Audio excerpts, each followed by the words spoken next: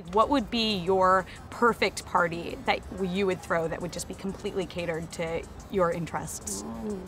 I like a house party. Yeah. I love a house party. Nice, a lot of nachos. Yeah. I would like a nacho party. Yeah. Maybe a fiesta, I believe it would be called. Taco probably. truck.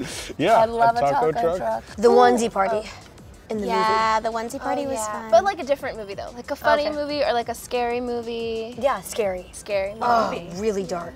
Like Sounds of the Lambs. No, honestly, I could do a Scream marathon.